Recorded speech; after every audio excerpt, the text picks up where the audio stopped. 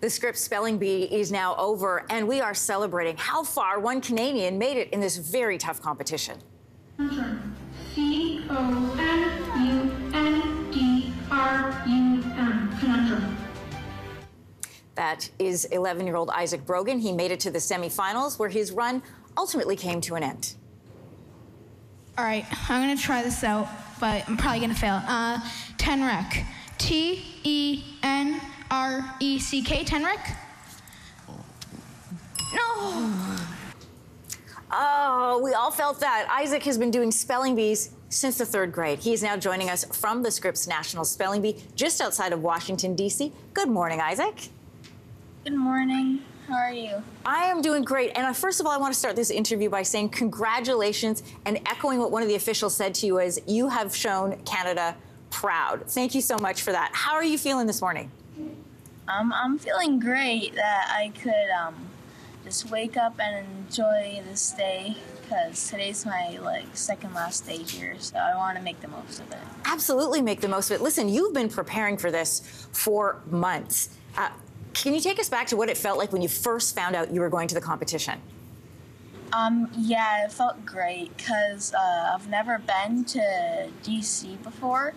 It was cool to go on an airplane for the first time and see the world a little more.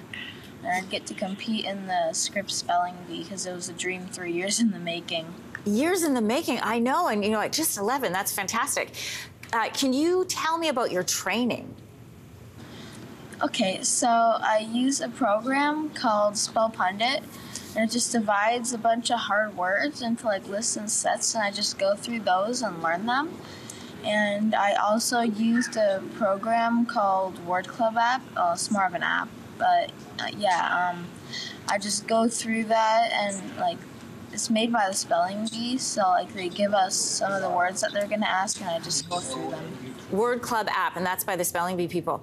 So, Tenrec, had you ever heard of this word before? Had you encountered it before when you were doing your training? No, maybe I did, but I just forgot. Well, otherwise, no.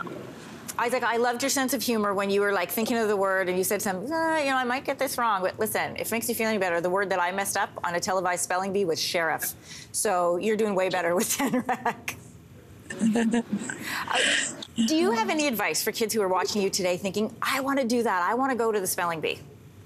Yeah, I have some advice. So I'm just thankful that God got me here, because if it wasn't for God, I would probably be still at my home, because there's this one word, commerce, and I didn't exactly, in the regional bee, and I didn't exactly know how to spell it.